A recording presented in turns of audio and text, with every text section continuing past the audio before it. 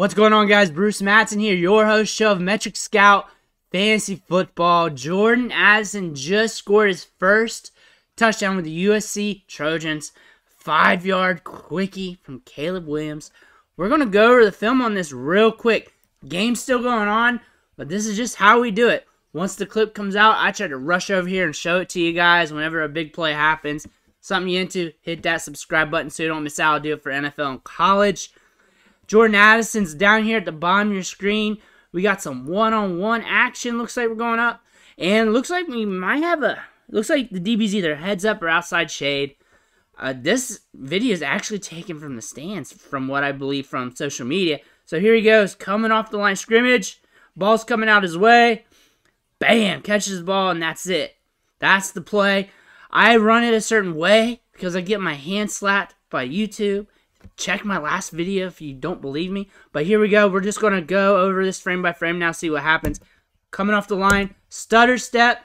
Look at the angle with the hips. Just straight up breaking it like linear off the line, or whatever you want to call that. And then another break back towards the sideline. That DB stuck, having to spin out.